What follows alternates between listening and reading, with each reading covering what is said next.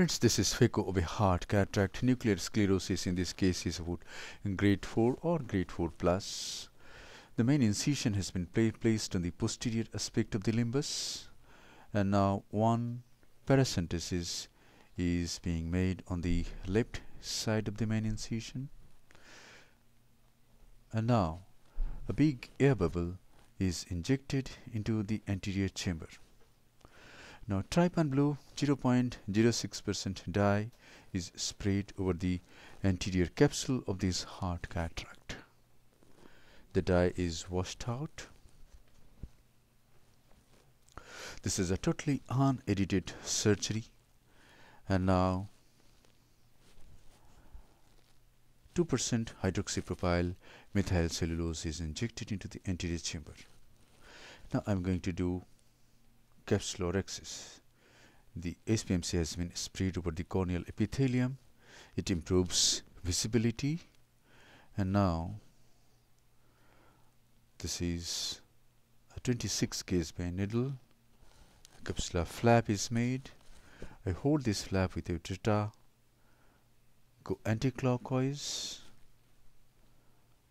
remain at a certain distance away from the margin of the pupil. I want to make a large rhexis in this case because the cataract is quite hard.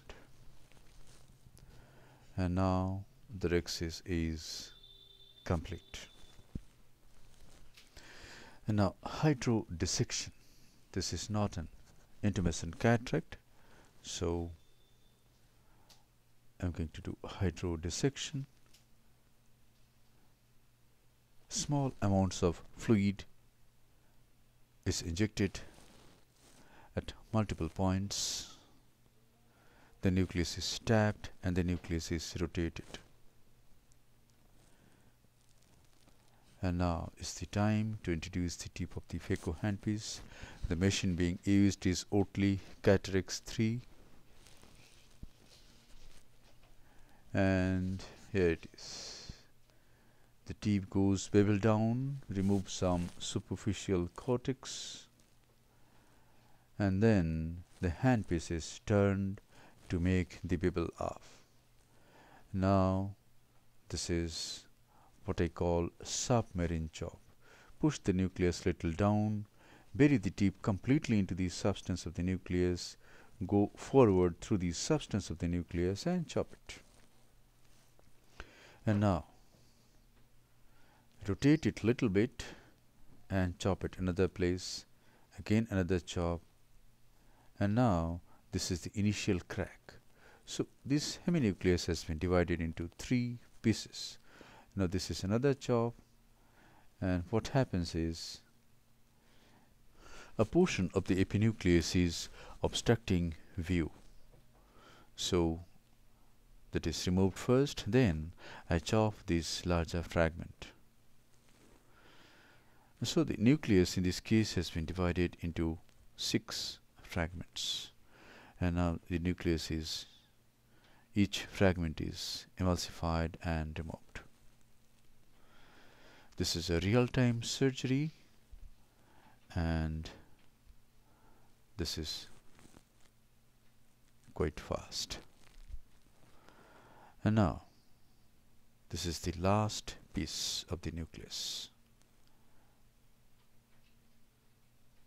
Yes, the nucleus has been managed. In this case we have made only one paracentesis, and I'm going to use a 23 gauge Simcoe cannula for removal of cortex. The Simcoe cannula is attached to a 10 cc glass syringe, and it creates adequate vacuum for fast removal of the cortical matter. And now this is cortex, subincisional cortex, and the cortex has been covered with the iris in all places, so the Simcoe is swept all around and the cortical matter is caught and removed.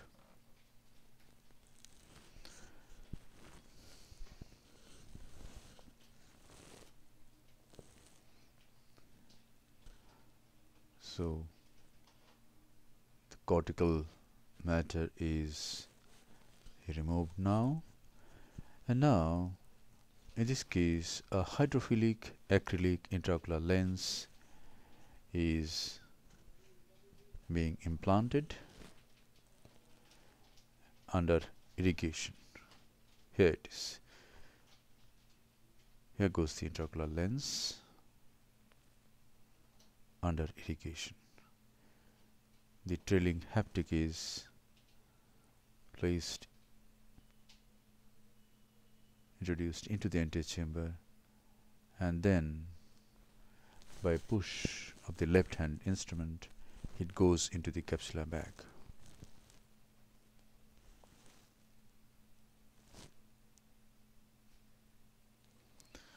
That's it. The case is done. We just have to inject a bit of moxifloxacin, hydrate the single paracentesis.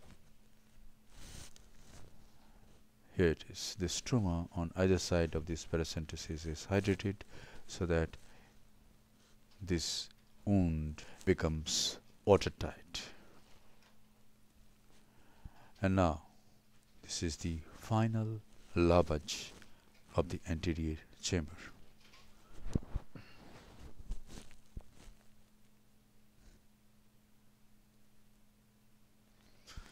That's it. The case is done. So a grade 4 nuclear sclerosis has been completed in 7 minutes. The wounds is checked. There should not be any leakage from any side, and the case is concluded.